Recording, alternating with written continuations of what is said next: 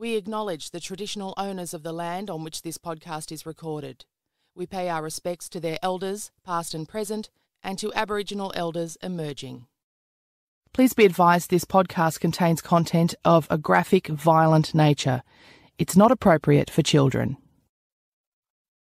So I dropped her off at school and I'd always said to Natalie, "Oh, ring me, if you want to lift home." Anyway, there was no call, so I just presumed that she'd gone into Frankston, which she often did. And anyway, when the bus came, 6:15, Natalie wasn't on it. I was a bit concerned about that. The next bus came, a little after 7, and when she wasn't on that, I said, "Brian, something's wrong." And I said, "Is it a female?" And they said, "Yes." And I said, "School clothes on?" They said, "Yes." I said, "John Paul College school clothes?" They said, I said, "Well, it's not Natalie," because I said Natalie was too strong. She wouldn't let anyone hurt her or kill her.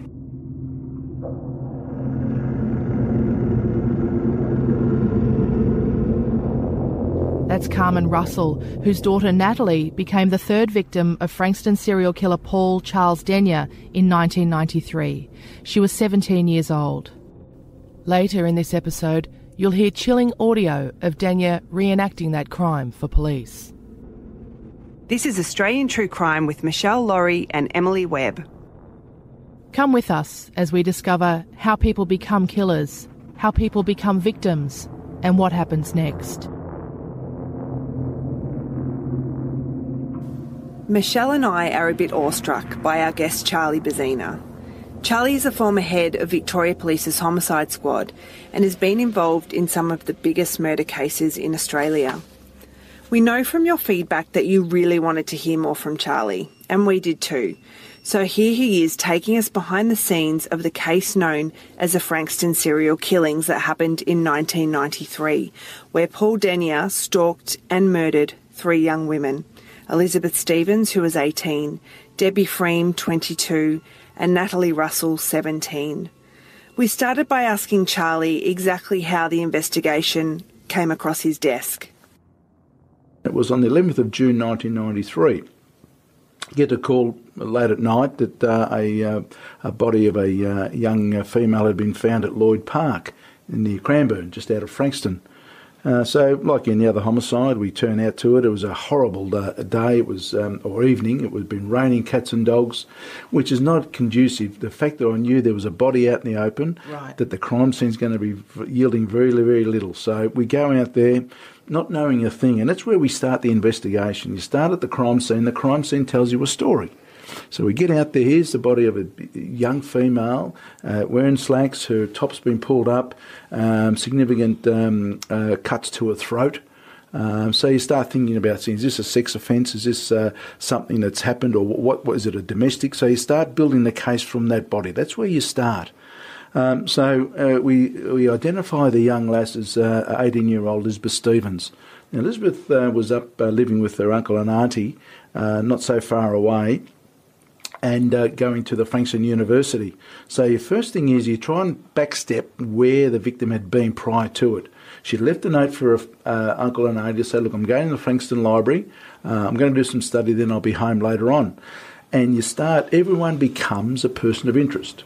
We won't use the word suspect. Everyone's a suspect. Everyone's a person of interest till you can eliminate them. The person who found the body was a person walking a dog or collecting some cones for a fire or something. So we eliminate that person. Then we've got to start eliminating the uncle and auntie she was living with. And then you go on, her social groups, her sporting groups and so forth. So we started building up this picture. We found out that Elizabeth was very naive, 18-year-old, up from Tasmania. And we then had to go start at the library to see, backtrack her. So we knew that from her family that she didn't have a boyfriend. So you start minds going, has she been stalked? Did she have a boyfriend we did not know about, we being the family? What's happened here? How did she get on? How did she travel down there? We knew she travelled by bus and travelled home by bus. So we try and re-step her steps leading up to her demise. How did she get to this park? Was she driven here? Did she meet someone? And again, it becomes important to us. So you process the crime scene, and the crime scene yielded very little in relation to footprints, any physical evidence. Her bag was there. And that's all it really was. And interestingly with Lisbeth, we found her torso had been cut with like a tic-tac-toe, very into her skin. So you start thinking out loud and saying, well, geez, is this something satanic in relation to? Because it wasn't a deep cuts into the chest. We were satisfied it wasn't, once we got the body back to Melbourne for the post-mortem, it wasn't sexually motivated. The top was pulled up because we surmised from, again, the crime scene telling you a story that the body had been dragged by the legs, which in turn pulled the top up, and the bra was showing. It was significant injury to the neck, so we knew we were looking for a sharp instrument. No blood trails, imagine. It was pouring down with rain, muddy and the like, so where do you start? So we started the conversation, of course, then going to the family. She'd been reported missing by the uncle and auntie, so that's our first port of call because she had no identification on her. And then we start looking, missing persons, okay, she's been reported just recently in that area. One thing led to another, we identified her. Then the next step is the post-mortem. Crime scene tells you a story, then the post-mortem. People say to me often, Charlie, why do you guys go to the autopsy, the post-mortems? Because we're the investigators. We've got very highly skilled pathologists in Victoria. We're very lucky to have them. They're all basically come from, a lot of them come from England. They've all got law degrees. But very, very astute people. So we can go to the post-mortem, we get gowned up, we're in the post-mortem room and we're directing things of what we want them. And there's a process. A normal post-mortem takes at least 4 or 5 hours. Wow. And they're taking specifics. And it's straight when we leave the body, we escort the body back and we start doing the post-mortem because we want to see what evidence that yields. So we then find out, okay, it was a significant injury to the neck.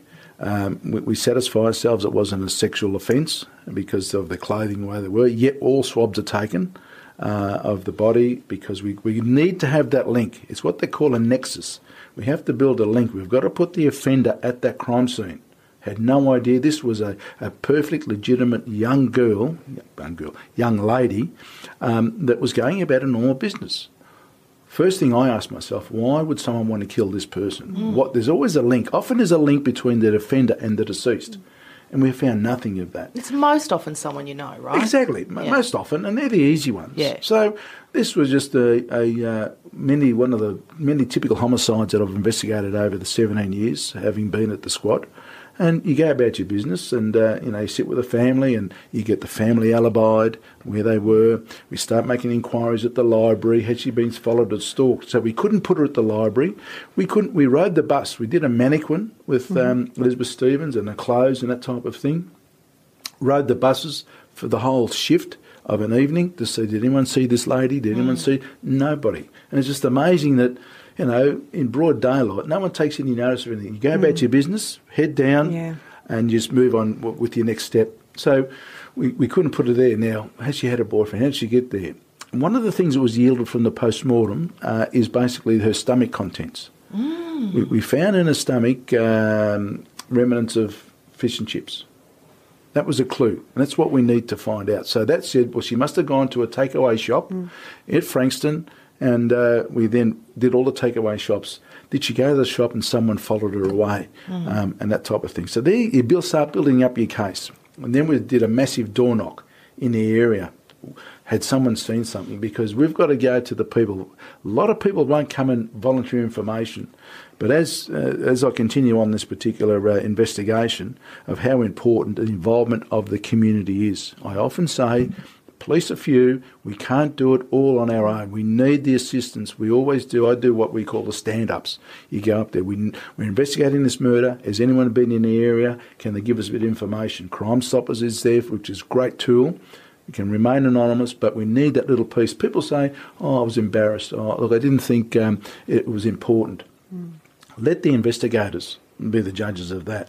So we're doing a door knock, and this is the furphies you then get involved in. We knocked on one particular door some days later, and a guy answered the door. He's covered in blood, and he told us, go and get stuffed and slam the door in our face. So that you don't do that to a detective. You say, this might be something. One thing led to another. We'd take out a warrant. We get a warrant because we know we had no power to go in. So we get a warrant eventually, and you've got to go through the process. You've got to do an affidavit, go to a magistrate and swear an affidavit. It all takes time. How long does that take? Well, it just depends. During the day, it might take 3-4 hours. Okay. By the time you type up the affidavit, then go to a magistrate's court. After hours takes maybe even longer because you're calling an after hours magistrate. So it all processes, because if you don't do it right at that stage, it could jeopardise your trial some years later. Everything's got to be done right. So we take out a warrant, go back and go into this house. It's all covered in blood, but there's blood everywhere. Anyway, cut a long story short on that one, he turned out to be a self-mutilator. Oh. But we took all blood samples. Oh, We didn't, and this is the things you come across. And, we wasted probably a week on him by the time we'd taken all the blood samples forensically, crime scene. We didn't know. So and it wasn't far from the crime scene. So that basically, the whole door knock yielded no evidence. So if you follow the date flows, it's 11th of June 1993. So we're going about our business, and then on the 7th of July, we don't actually become aware of this. This is something that actually Paul Denyer told us during the interview. So 11th of June 93, he murders Elizabeth Stevens. And then he does an abduction, a woman coming off the train, probably around 6 p.m. On the 7th of July, grabs her, holds what he made this makeshift pistol to her head, and was going to take her to a isolated location on foot and murder her clearly. She got away from him. Wow. And, she's still alive today because of her standing up for herself. She ran away. Did that deter Denyer? Then we walk in on the same day, which we knew about on the 7th of July, same day, Debbie Freem, the 21, 22-year-old mum, going to the milk bar to buy some milk and groceries. She just had her young bubs, which she left with a friend of hers. Went to the milk bar, never seen again for some days later. She had a 12-day-old baby. Yeah. So on that same day, he's lost one victim, run away, and he's just turned around and gone and found another one. And this is the things we find out later. Wow. So if you can imagine what we're faced with as investigators, we're investigating Elizabeth Stevens. Then we get reported missing person of Debbie Freem from the 11th to the 7th of July. So then we start thinking, female, and we don't find the body straight away until a farmer actually recalls it. Once we find the body, we start thinking, have we got a serial killer on our hands? We don't want to go out there publicly and then, fear into the community. And they were coming out, oh, we've got a serial killer and this type of stuff. It's so foreign to us as Australians, unlike America. So we were trying to keep things down, and then the fear in the community was growing. Actually, the Premier actually addressed the community down there because it's like a bushfire, it's like a disaster. He went try to quell it. So we got another team of detectives to start investigating the Debbie Freem murder. The first breakthrough, because we found her car before we found the body. The car was found in the CBD of Frankston. So that was our first breakthrough, because we knew the offender lived within walking distance of where that car was dumped. So we then worked towards, because we know crooks are lazy. So we then work. Do we? Yeah, is it okay? Typical. They that. operate in their own environment. Yeah, which will go into our criminal profiler. Wow. So we find the car. And start doing examinations, some blood on the seat. The seat's right back. Again, it's telling another crime scene. So we treat that as a crime scene. So we know the offender is very big because the seat's right back, it's wound back, there's blood on there, which we find out it's Debbie Freem's blood, and it's dumped there. So we know he's got to be within walking distance of this particular area. So we then start formulating a plan to door knock probably 2 square kilometres of every house. And this is the hard slog of being an investigator. Unlike the movies, we knew he lived within walk. We're going to account for every single adult individual, male or female, in every house in this square kilometre from this house. Wow. Because you had no other clues. Yeah. And then we start bringing out the community, and the community are getting a lot more fearful in relation to what's happening. Everyone's looking to us. What are you blokes doing? When are you going to solve this case? And we're trying. We were working probably 18-hour days. Going back, coming home straight away. We worked on the Freem case every day of the week. We didn't have a break at all. But it takes time, doesn't it? When you're down to door knocking. It does. Yeah. It does, because it's what you do at the initial investigation will then dictate the quality of the trial, the quality of your evidence. and you're doing everything right. Coppers work by the rules, crooks don't. Also, when you're door knocking, you knock on a door, a man answers the door. Yep. How long is that chat at the front door? Like, how long does it take you to ascertain whether or not this is a person you want to come back to talk to? Yeah, well, it might take 10, 15 minutes per house. Look, we're from Homicide Squad. We're investigating the murder of Elizabeth Stevens. Look, this happened on this day. Where were you here? Where this? Okay, who else is in this household? You're recording all of this because you then have to go back to it. Can we have your phone numbers? And you go on. And that's just one household. And we did probably a square kilometre block. And we're looking for that clue because someone might say, oh, hang on, that triggers something. I did see something. We need to go out there. And I'm no criticism on the community, but, people see something and they don't think the importance of it. No, we don't. So until we go top on that door, geez, I did see a chap oddly. And then we find out later what in fact happened when we speak to Denya. So again, the fear factor is growing in the Frankston area. Yeah. And then Debbie Freeman's body's found and we find out that she's got the same injuries. She's under some bush. Surprisingly, there was little telltale signs that Debbie Stevens, the Elizabeth Stevens, there was a branch broken off and put on the body. Didn't secrete her at all. And what did we get at the second crime scene? Another branch broken off and put on the body. Wow. Now, again, you then start saying, we're looking for the same killer.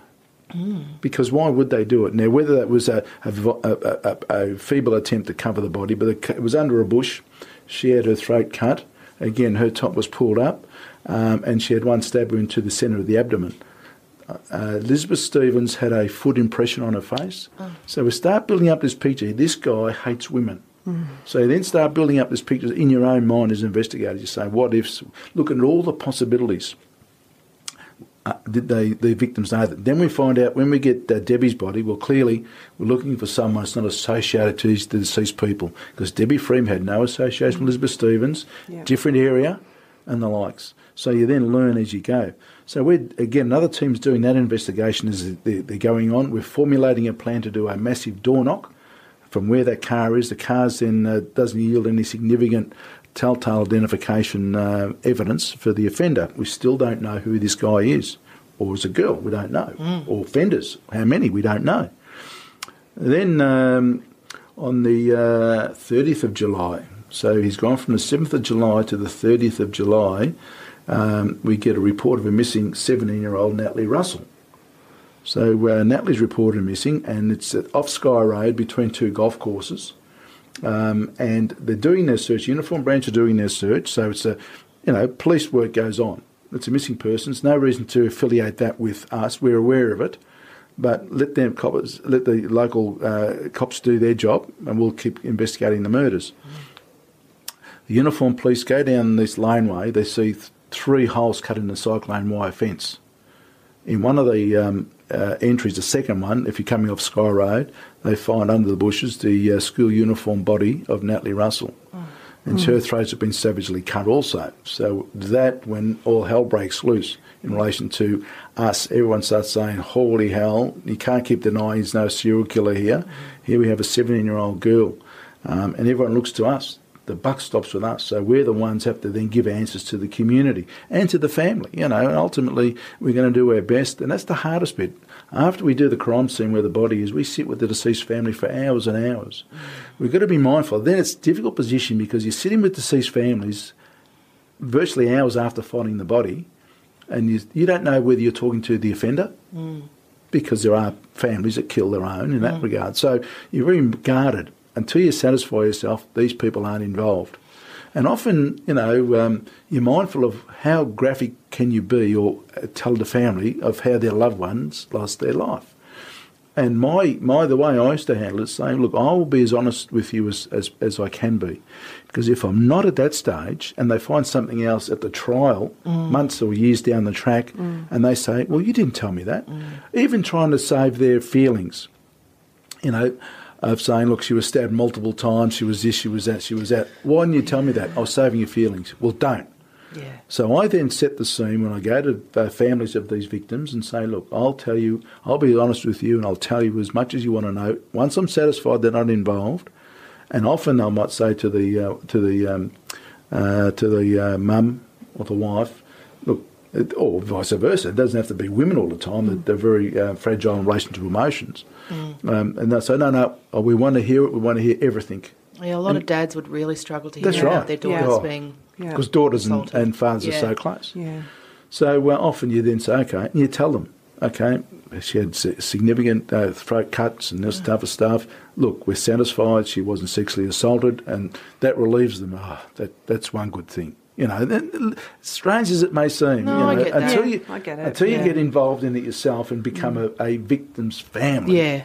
You say, well, the less trauma did, and people then say, did she suffer? And then, you know, you gain some medical experience going to all the postmortems you go to, and you know that if someone's stabbed or shot, the body doesn't really, it's not a pain situation because it's like being punched. Not that I've ever been shot or stabbed, but it's like being punched, and you don't know the severity of it because you get stabbed, it's like someone's punched you, or you get shot, you hear, and then you don't know the extent of that injury, hence why you've got to support people when they're injured, look, and reassure them.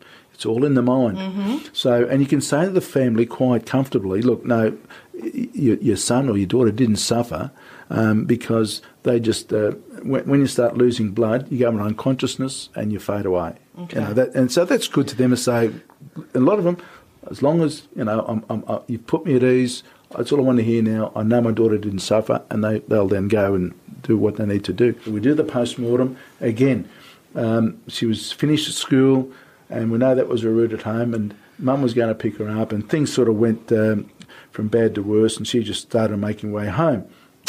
So again, the public outcry goes out there. Again, did not have an idea. So my boss came to me and said, Charlie, I want to move, whilst my team stayed on the Elizabeth Stevens case, I want you to take over the Natalie Russell case. You know, resources are scarce, so I was pretty much mentally and physically exhausted from working every day and all those hours for Elizabeth Stevens, but my team continued, and I was about to take that over, so I went to the crime scene and started getting the clues to start leading that investigation. The next day was when we were supposed to do the 2-kilometre door knock from that motor car.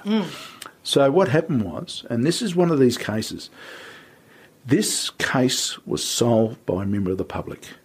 A member of the public was the major breakthrough for us. We did not have a clue who we were looking for. He was out there somewhere. He, she, or them, or they were out there somewhere. This lady was delivering letters, and she sees a car parked in Sky Road. She sees a chap behind the steering wheel.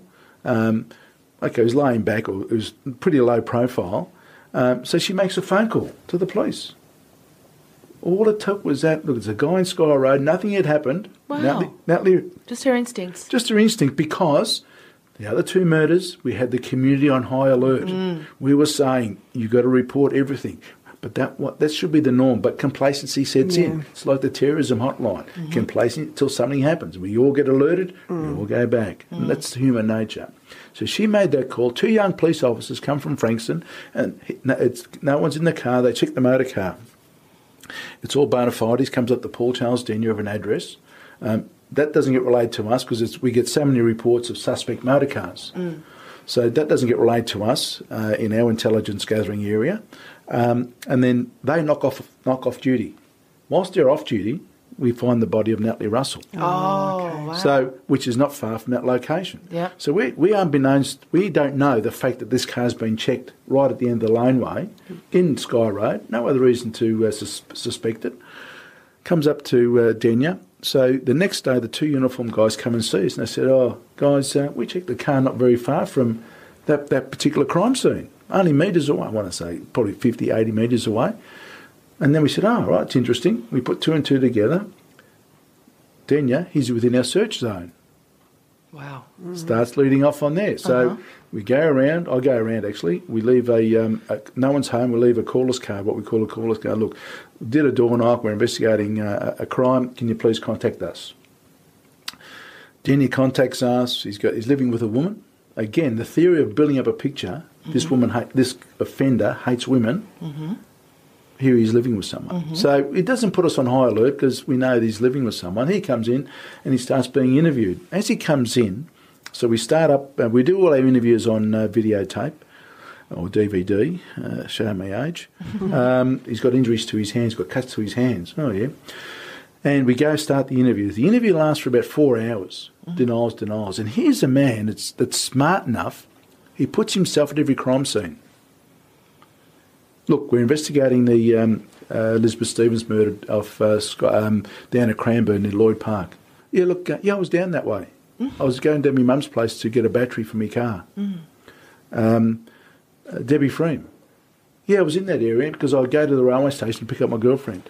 I was in that area. Because if we then say, hang on, he's so distinctive, he was a very obese guy, hang on a minute, we've got you identified as being in this location. Well, I told you I was there. Yeah. Then we've got him clear to rights with his car being in Sky Road.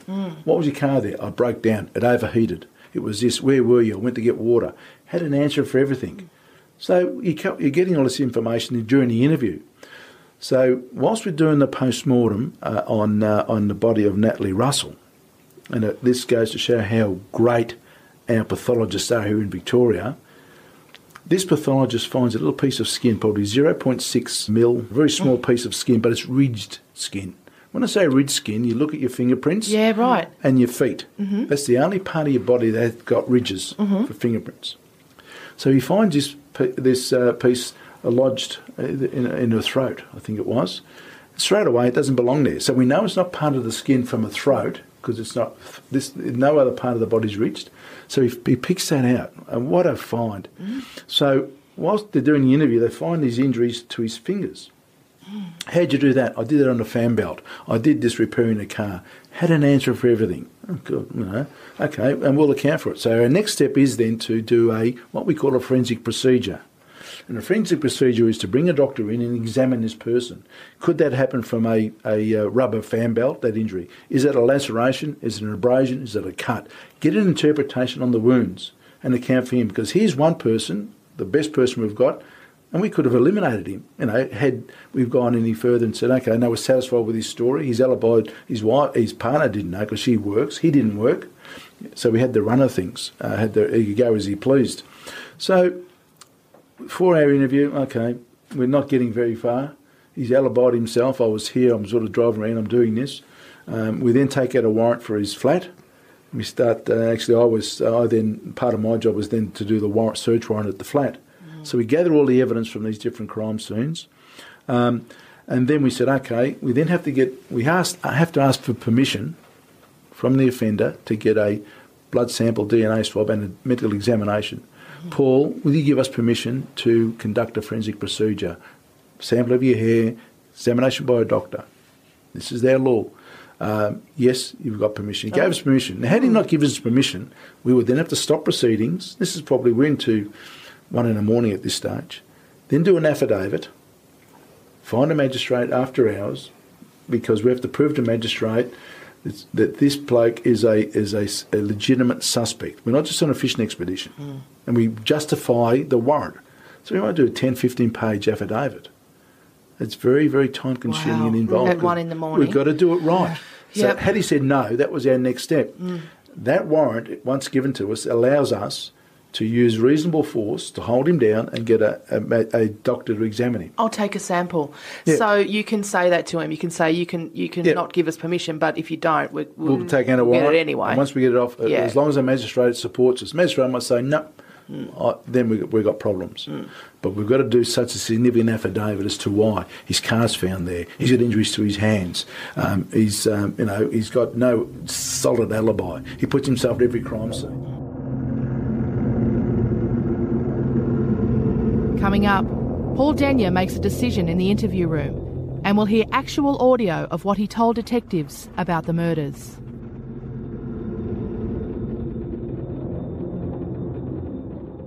Paul Denyer had been steadfastly denying any involvement in the Frankston murders for hours in the police interview room, and he was offered a short break. He had an unexpected reaction to an officer during that break that changed everything. He goes to the toilet because we're giving him, that's when we were allowed to smoke in police stations, and gave him a cigarette, we're giving him water, giving him refreshments, anything you need. Are you still, and you've got to be mindful that he's not overtired when he's making this stuff. You've really got to set the scene, because if down the trial to say, well, my client was that exhausted, you've interviewed him for 23 hours, and he's going to say anything, so you've got to be very mindful how you're doing that interview. It's all thinking about any defences are going to come up and attack you. Your mind's going a million miles an hour. You're actually in defence mode. What can they attack us? So he goes to the toilet with another detective. He looks across at this detective. He sees a crucifix around his neck. He asks him, are you a Christian? Yes, I am.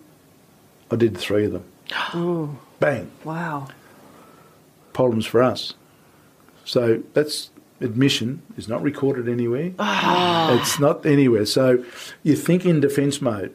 So here you have, and you're thinking, okay, we've got to get him back to the interview room, hit the camera, record on the camera, and go over that to get that admission on camera.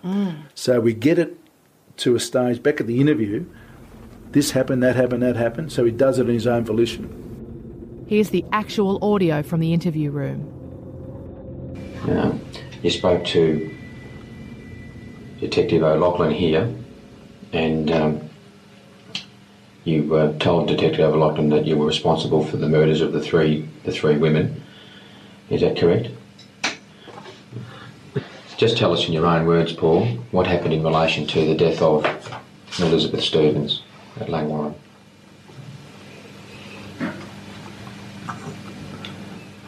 I saw her get off the bus. I walked up behind her, stuck my left hand around her, ran her mouth like this and held a gun to her head right here. I started choking her with my hands, and she passed out after a while. And then I pulled out the knife. Okay. And I dragged her to where she was found. Then I threw 2 branches on her body. Can you tell me why you attacked her on that night? Just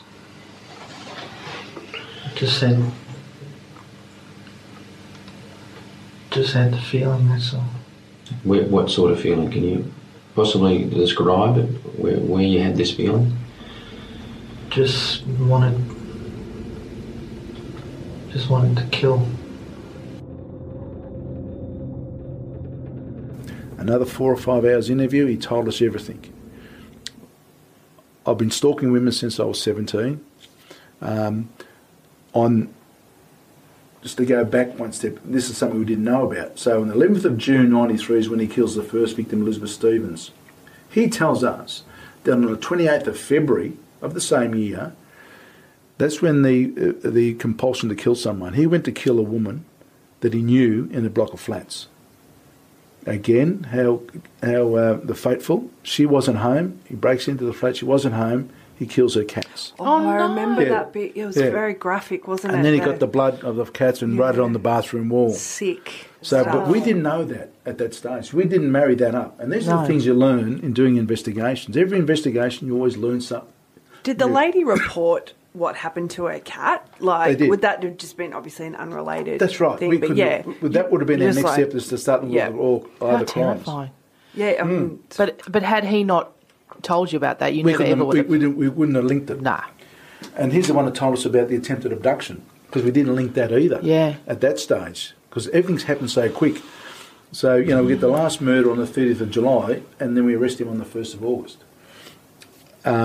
And this is all a catalyst because of that lady making that phone call. Yeah. So we do the second interview. He was down there near his relations' place, on an uncle, auntie, or wherever it was.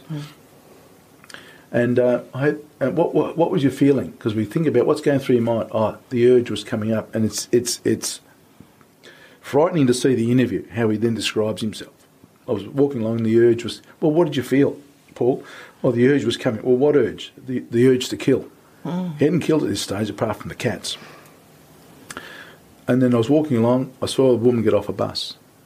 And he said, that's how he does it in the interview. Oh, no. And that's what I'm saying. So he comes up behind her, he'd made a makeshift knife, and he held it behind her. He started walking with her. Don't do anything. I just want to talk to you. I won't hurt you. Da-da-da, da-da-da. Because she was quite innocent, as you said. Exactly, And very, very, you know, very she would have been naive. so scared. So he walks her down to the park. Interestingly, he says, did you pass anybody? Yeah, I passed a couple walking the other way. It was raining at this stage. We never found that couple. So again, there's no reason. They look like that's what he wanted. I want people to think we're boyfriend, girlfriend or partners, because she wasn't struggling. She was walking along. He had the knife in her back. Goes to the park. I just wanted to talk to her. So we sat there talking, and then he said, look, as we're talking, I'm not going to hurt you. She wanted to relieve herself. Now, she was a sprightly young girl. He was obese. Naivety. She walked away, relieved herself, and came back. No. Poor girl. Yeah. You just wouldn't know what you would do in that situation. No. You know, one person might fight back, the other might be like, right, if I do everything this person says, That's right. I might be okay. Particularly if he's right. assuring Yeah. her That's right, but that's that's the thing. What goes? People say, "Oh, if someone pull a gun on me, I'll do this." Yeah, you Spare don't know, me. do you? Yeah. Exactly. So, unfortunately, she accepted everything he told her. I'm not going to hurt you. I just want to talk to you. Now, whether she felt some sympathy for him, we'll never know. The fact is, when you look at the interview and you look at him, you say, people say to me, "Well, what's a killer look like?"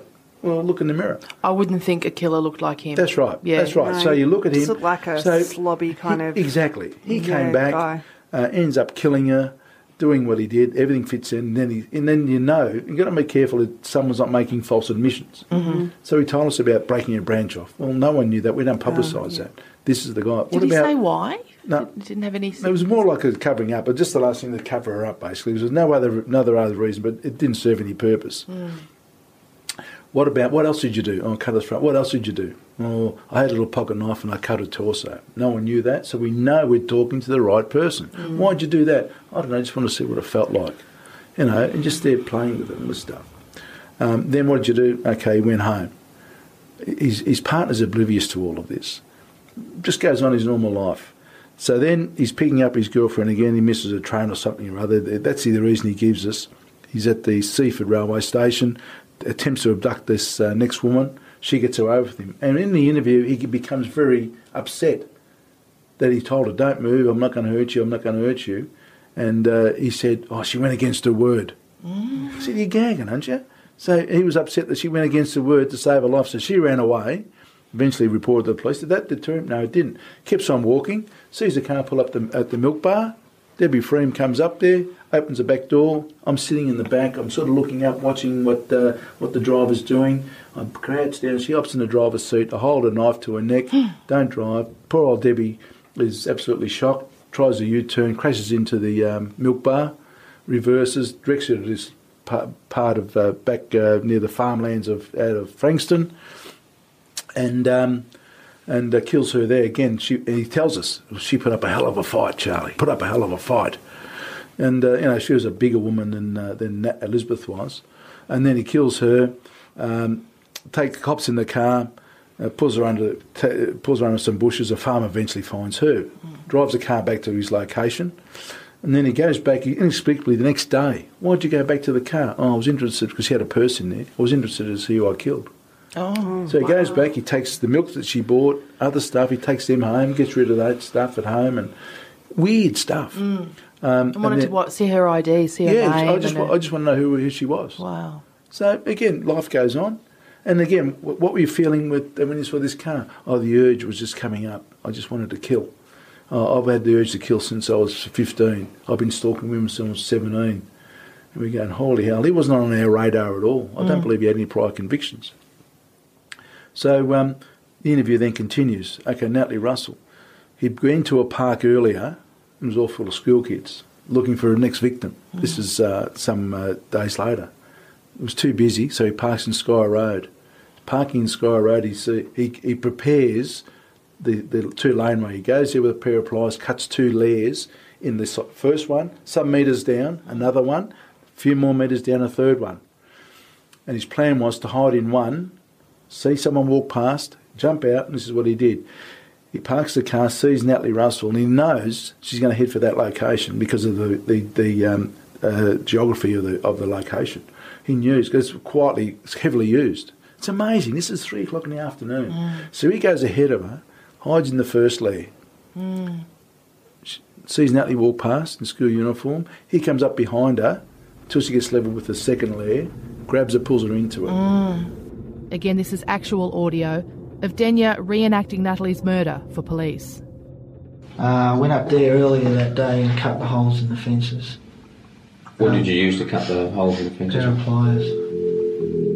I stood here and watched Natalie Russell walk around the corner, and I went through this hole and waited behind the trees there until I saw her walk past here and heading that way. Right. And when she got about 10 metres down the track here, I came out of the fence. As we're walking along here, are you still maintaining that distance behind her? No, I was getting closer each time. I walked along the grass like this and make a sound. So you would be heard? Yeah. We've decided not to include Charlie's description of Natalie's attack, but there is one important detail you need to know. In tampering with her body as she died, Denya left a tiny piece of skin from his finger in Natalie's throat. So he does that, kills her. As he's walking out of the laneway, he sees the two police officers at his car. He says, my hands were so bloodied, I put him in my pocket. That's how cool he was. And walked past the police. Waited for him to go, hops back in the car, goes home, washes himself up, keeps the weapons, all this type of stuff. So drives home like nobody's business. We find the report by the police the next day. One thing leads to another. We arrest him and go from there. So ultimately, he makes these admissions. But you're still not out of the woods. As an investigator, you know, or you believe as a potential, that he might have come up to the trial, instead of getting charged with 3 murders, we've got him dead to right for Natalie Russell because of the skin. Nexus, a link, we can put him at that crime scene. We can't put him at the other 2 crime scenes, even though he puts himself in the area. For all we knew, he was going to come up to a trial and say, I killed Natalie, you've got me there, but I didn't kill the other 2, it was a copycat. You know, I knew about those. I don't know who did that, but I killed Natalie because I read about this and I just wanted to see what it was like. But I didn't do those 2. We didn't have enough circumstantial evidence, or what we call similar fact evidence. We had similar fact evidence to a degree about the wounds to the ladies' necks. That was similar fact. But is it that significant that the jury would say, yep, how could we negate that it wasn't a copycat murder that he did? But he admitted the whole lot. Then he did a full reenactment, which was great, and his recall was phenomenal. When one of the purses that he stole, I don't know whether it was Debbie's, they went straight to the spot, he kicked around and he found it. Okay, can you tell us what happened here? Well, the car was sitting over there. This is Debbie Freem's car we're talking about. Yeah, Pulsar. Right. I was walking down this road here. Right. Saw her jump out of the car. Yes. Ran into the milk bar here. So I jumped in the back seat of the car. Right. And the car was directly across the road, so I could see her from inside the car in there. Did you get the sense that he was enjoying the reenactments? Oh, yeah, he was enjoying the interview because you'd sit there and he was smiling and, what's the matter, Paul? I'll just have, the camera and this and that and it was a novelty for him. I would think to go into detail at a reenactment, you'd have to be enjoying it on some level. Yeah. But again, it just removed it. We really was putting every nail in that coffin to say, this guy's not going to beat us. We need everything. And the only person who would know all this is the offender. So we did all that. Okay, we go to trial. So we did the arrest on the 1st of August, charged with 3 counts of murder and 1 count of kidnapping of the lady he tried to abduct. So on the 15th of December, it's one of the quicker ones. Normally it doesn't come up this quick, but Supreme Court, 15th of December 1993, he pleaded guilty and got life imprisonment, no parole. Then kicks in the justice system. Now, precedent then dictates that if a person pleads guilty, they must get a minimum set. But this brave judge, I think it was Judge Frank Vincent, fantastic, strong judge, and the severity, the absolutely significance of these 3 murders of 3 innocent women that he stalked and murdered and did what he did, this judge said, no, you're getting life, no parole. I don't care if you pleaded guilty, you're not going to get a discount from me. No. But I think he would have known back of his head, I'm going to get appealed against because it gives him rights of appeal. Sure enough, an appeal was lodged on New Year's Eve, 31st of December 1993, based on the fact that the penalty was manifestly excessive, What, for killing 3 women? Yeah. And also the minimum parole period should have been set. Why? Because he pleaded guilty. Precedent dictates that. So the appeal was then heard. He stays in custody. The appeal was heard in July the following year, 1994. And as the full Supreme Court bench of 3 judges then said, well, okay, life imprisonment or 3 life imprisonments, but you're going to get minimum of 30 years before you're eligible for parole. 10 years of life. Pretty cheap. Yeah. So he's 21 when he's locked up. He was eligible for parole in 2023. He's going to be 51. That's not far away. No, it's not. 2018 next year. That's when we need the government to intercede, as they have in the past, to say, no, we'll legislate, you'll never be released. And the same with him, because when the psychiatrist interviewed him, he wasn't mentally impaired. He knew the right from wrong. He just wanted to kill, knowing what he was doing, and we had to prove all that. So therefore, he'll always kill. So there's no way known this guy should be getting parole. But that's something for future. Well, his argument will probably hinge on the fact that he is very controversial for another reason. Yep. Since going to jail, he has decided to make a gender transition. He said that he has gender dysphoria. So initially in the interview, he said, when asked why did you kill women, he said, I hate them. I just hate them all. Correct. None in particular. I just hate them in general. Yep. Now he says, no, it's that I want to be a woman. Yep. That I've never hated women. I just wanted to be a woman, and so he now calls himself Paul Adenia, and wants to have gender reassignment surgery. That's right. In prison and paid for by the government, and that's Correct. an ongoing. They won't do that, though, will they? they? No, they won't. But he was getting makeup smuggled in, had his hair in a pony, and he wouldn't address anyone that didn't call him Pauline and things like that. And in actual fact, he's supported to a degree because he was living with a woman. So, but. That he wasn't misogynist because he was living with a woman. Yeah, exactly. Right? So, but you say that, now it's all self-serving. Yes. But the whole overriding issue is the justice system is there to protect the community at large. You're one individual. Have you been rehabilitated? It's a big, daunting thing on the parole board to say, yep, we'll let you out on licence back in the community on parole. The way the parole boards in the past, we understand all of that. They are more acutely aware of these decisions they're making. Yeah. To me, I can't see him being released, but that's for another decision to be made by the current the political party who would be in power then, and plus the judges. So we finished that investigation. We were all physically, mentally exhausted. We left there, went to a pub at 7 a.m, had one beer, and went home and collapsed, basically, from exhaustion. But that's what you work for. The Genya case was the only case that I rang Natalie Russell's family because they're very mindful about opening up wounds and this type of thing. And when you say with different families, the purpose of that was I didn't want them reading it in my autobiography and then being, shell-shocked again. So I rang the mother up and she knew who I was, and I said, look, the reason I want to do it, I want to then highlight to the community what this mongrel did to your lovely daughter. And because I never got that opportunity to do that because he pleaded guilty, her response was, go for it, Charlie. I want you to tell all and sundry who are prepared to buy your book and know what this I won't use bad language here, but what this guy did to my lovely daughter.